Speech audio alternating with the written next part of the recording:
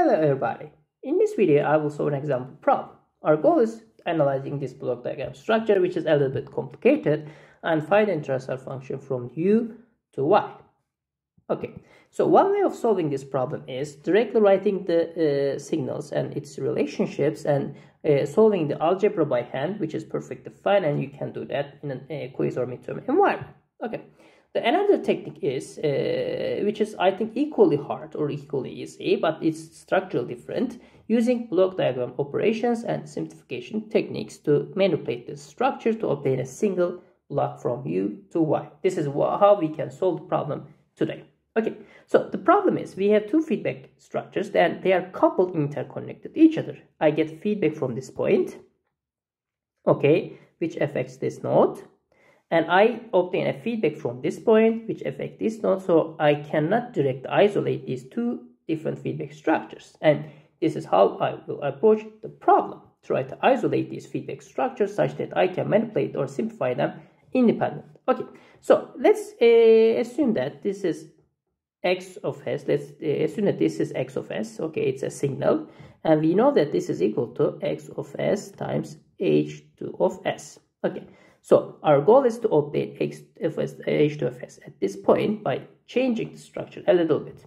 So if I cut this line, of course I don't have now x of s, h2 of s, because I have nothing at the input.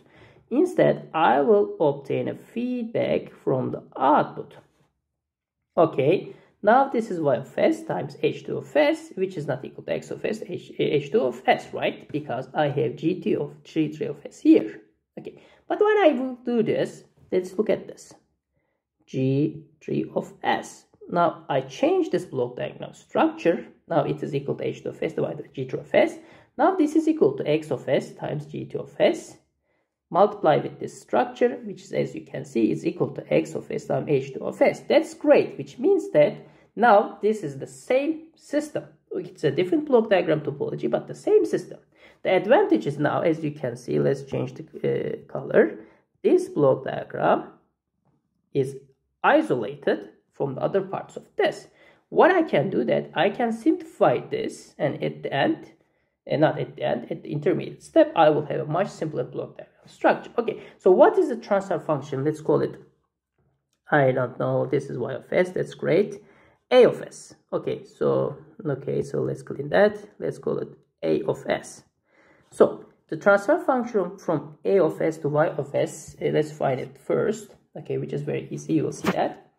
Okay, y of s divided by a of s is equal to, the feed forward part is equal to g2 of s and g3 of s, g2 of s, g3 of s, 1 plus h1 of s, g2 times g3. I'll just remove the s's to simplify the structure a little bit, right? Okay, g2 times g3 divided by 1 plus h1, g2, and g3. Okay, so let's redraw the block diagram structure, and you will see that it will have a much simpler structure. Okay, this is nice. This is plus. This is negative.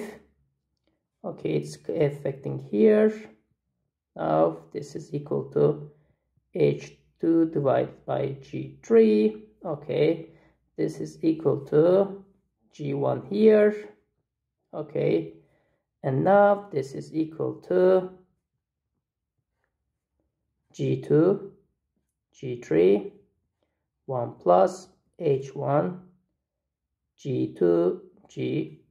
As you can see, we have a much simpler block diagram structure.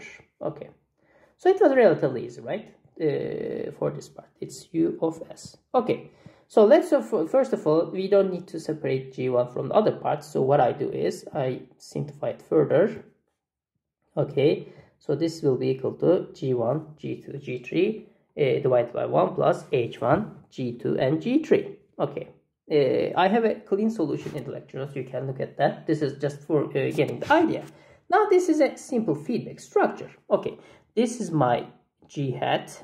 Okay, this is my h hat. So y of s divided by u of s is equal to g hat divided by 1 plus g hat times h hat. Okay, so what is g hat? g1, g2, g3 divided by 1 plus h1, g2, g3 divided by 1 plus, okay, that's great. So this multiply with this, so g3 is technically cancelled with g3, so I will have g1, g2, okay, h2 divided by 1 plus h1, g2, g3. Okay, so in general we don't want to leave transfer function in this dirty form. We want to simplify them. Okay, so y of s divided by u of s is equal to, okay, so what I have is, this is cancelled from each other, that's great. So I have 1 plus h1, g2, g3 plus g1, g2, h2. Okay, that's great. And if I look at the technically the upper part, I think I will simply obtain that g1, g1, g2, g3. I think everything should be correct now. Okay, let's check the results. Okay, g1, g2, g3, 1 plus h1, g2, g3, g1, g3. Okay, we computed transfer function. So if we want block diagram, it's of course equal to this simple single structure u of s, and this is the, okay, technically we'll go to this side.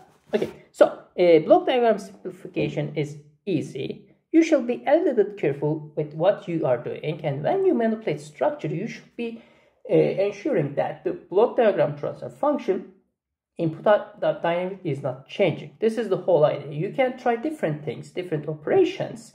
They are generally relatively simple, but it's kind of easy to do mistakes such that when you change something, the dynamics can change a little bit, which is a little wrong. The whole idea is, such as I did at the beginning of the structure, is making sure that the dynamics is not changing.